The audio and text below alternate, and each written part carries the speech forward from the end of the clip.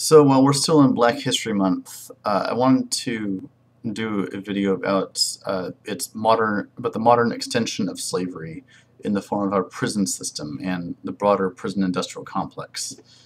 Now, this is no big exaggeration to say that prisons are an extension of slavery. You can actually look at when slavery was abolished in this country under the 13th Amendment, and then watch the prison boom that happened and the move toward chain gangs and prison labor, and the racialization of our prisons. And to this day, what you find is nearly 1 in 3 black men will be incarcerated at some point in their life. It's about 1 in 10 for Latino men. And although women are in prison at much lower rates, nonetheless, black women are the fastest growing group of prisoners in this country. So, of course, I mentioned chain gangs. You have prison labor to this day, which is paid a fraction of minimum wage, and thus providing a major source of surplus value to the capitalists who profit from that. We see a disturbing trend today towards private prisons, run for profit, contracting with the state. And you also have voter disenfranchisement, where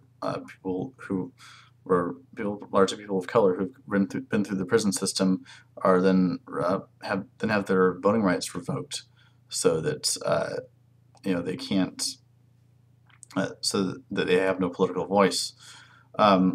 So I mentioned there was an acceleration of building prisons after the 13th Amendment, which actually, if you look at the 13th Amendment, it says that people should not be forced into involuntary servitude except as punishment for a crime. So it specifically leaves prison as a loophole for slavery. So that's why I say it's no exaggeration to talk about slavery being extended through the prison system.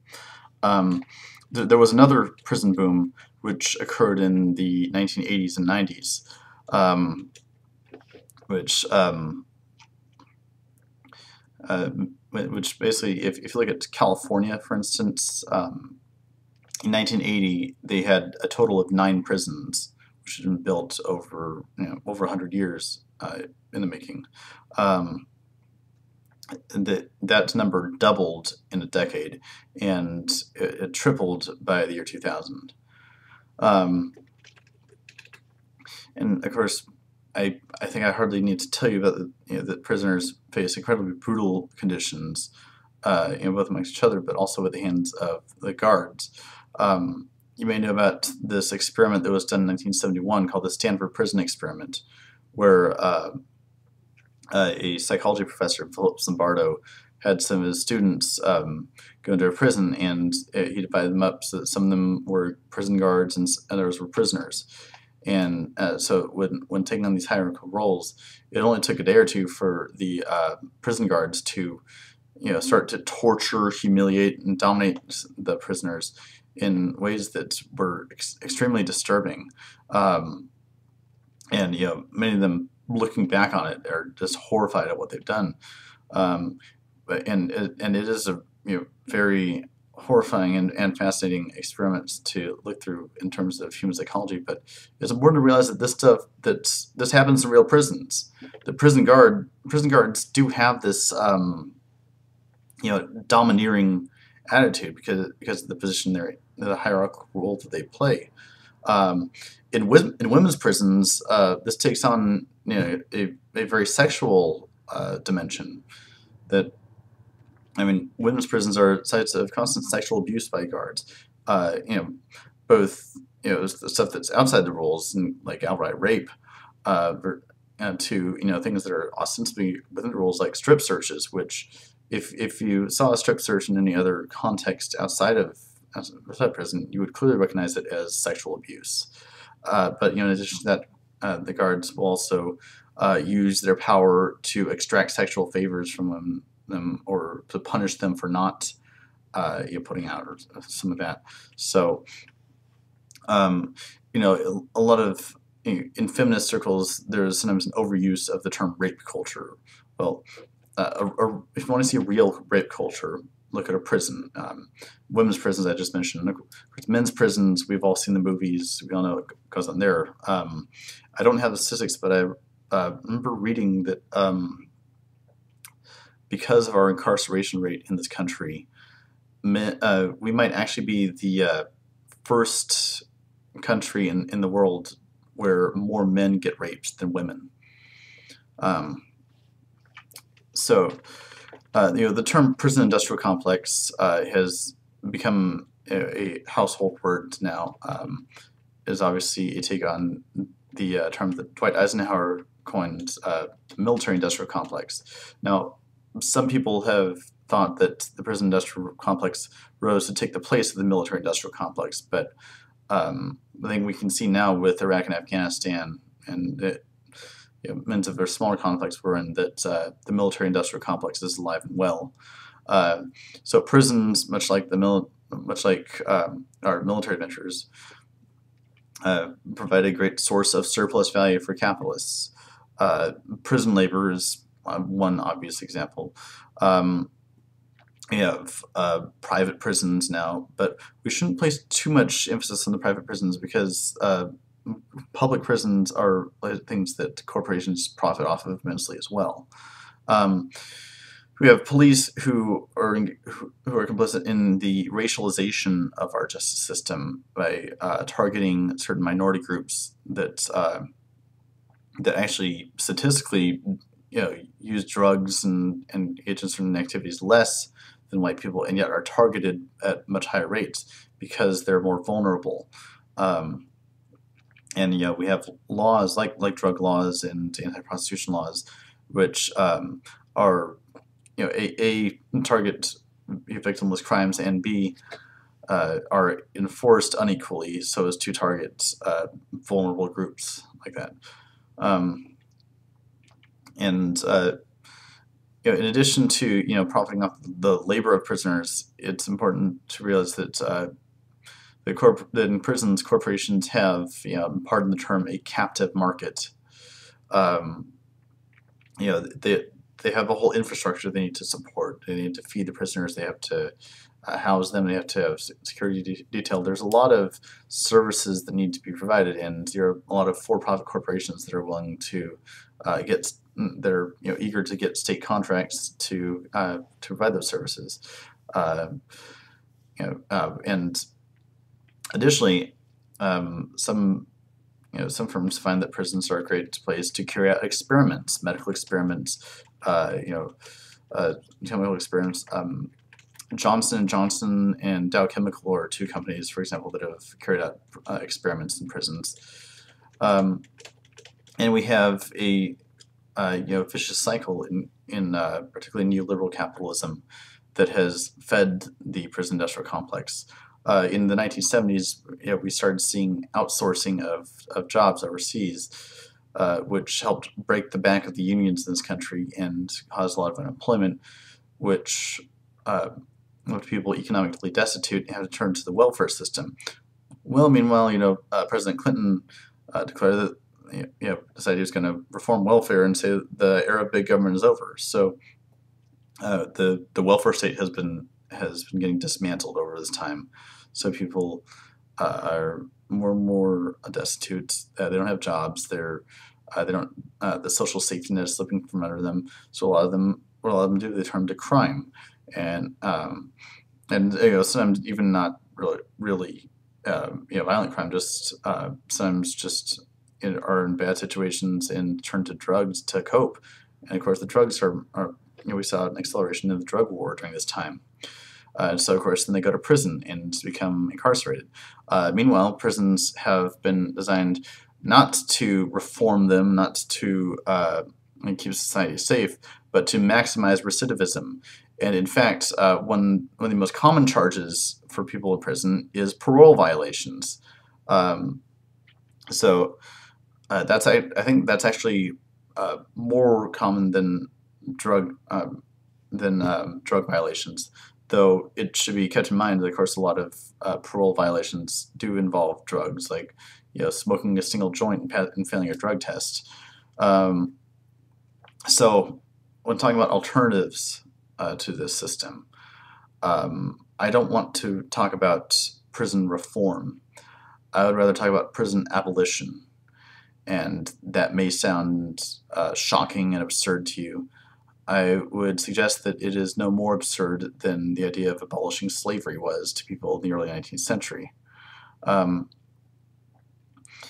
and you asked, well, what alternative do we have to the prison system? And I would suggest that even if we have no alternative at all, simply stopping this recidivism machine, which trains criminals and makes them often more dangerous than they were when they came in, that simply getting rid of this would be an improvement.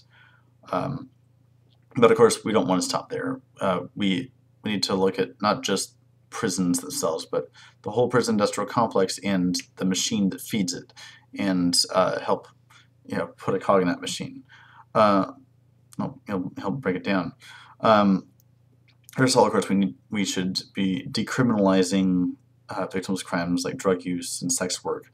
We also need to look at our schools, and it's important to realize that in a lot of inner city schools, particularly, there's a much greater emphasis on discipline and security than there is on knowledge and learning, and so these schools have essentially become prisoner factories. There are certain schools that a person who goes to that school is more likely to go to prison than to go to college. And so we obviously need to look at that. As far as what to do with people who actually commit crimes, we need to look at restorative justice. And see, the thing is, the whole logic behind prisons has it backwards. The idea is that you reform a person by taking them out of society and keeping them in isolation. But the fact is, we are social creatures. We are improved by being immersed in society and by being faced with by peers and adhering to social norms. And so for many people, the sort of fate that really helps reform is being exposed before their peers, having to face the community and make acts of restitution to them. And there are many different varieties. There are varieties of forms that this can take. I think at the end of apartheid, there was a massive campaign of restorative justice that was very brilliant. But you might say, okay, well, sure, that's fine for some of them, but aren't some of them, just too dangerous to be let out? Aren't some of them just, completely psychotic? Well, if they are in fact psychotic and unable to be returned to society, then clearly they have mental problems, and their case should be dealt with not as a criminal case, but as a mental health issue. And there are problems with our mental health system that is another conversation, which I'm not sure I'm qualified to speak on, but that is also an area that needs to be addressed.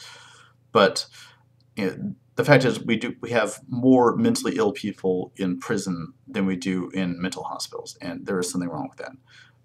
Mental hospitals, as I said, need to be reformed, but all these people need care. They need to be taken care of and given nurturing and compassion that they deserve as human beings, which, of course, we also need to apply to drug addiction. People need treatment options that are accessible and affordable, and this should not take the form of the compulsory treatment options that are being administered by a lot of courts these days. First of all, you can't, just forcing a person to get off drugs doesn't work very well. And of course, a lot of these compulsory programs just put people through who weren't addicts in the first place. They were just recreational users, and doing it to avoid prison. But people should have greater access to drug treatment if they need it. Um, but most importantly, we need a healthy society that that does not have this sort of drive towards vengeance and does not just lock away our problems and try to ignore them. We need to actually have a society that is based on a sense of community, and community will actually help reform people who have sinned against our society, people who have fallen in down a wrong road. So the real alternative to the prison industrial complex is to create a society that stops producing criminals. I'm going to link in Lobar a documentary called 3,000 Years in Life. It's about a uprising that happened in Walpole Prison in, I believe it was 1972. Don't quote me on that. I'll look it up later. But it was in the wake of the Attica uprising. But this one, it was actually a matter of the prisoners basically going on strike and the guards leaving. So the prisoners actually just ran the prison, and they didn't go all roughshod like you might expect. They actually ran it as a union, and there was lockdown. There was they still acted like they were in prison, but they also ran things democratically. They actually managed to eliminate rape in the prison, which of course most prisons have that problem. But they managed to they had a system of justice where where people who had stolen or wronged some other prisoner would, instead of being punished or sent to solitary confinement or anything like that, would simply have to face his peers, and they'd say, "Hey, why did you do that? Why did you?" And it would look at them, and the person would lower their head in shame and say, "I'm sorry," and they said, "It's all right. You're part of our family." That's how justice needs to run. It needs to be a matter of being restored to the community. So I'm going to link that low bar, and it might change your views about what prisoners are like, and not be sucked into this view that these are monsters that we're hiding. These are people like you and me, and they don't deserve to be prodded into these cages. So that's it for now. Peace.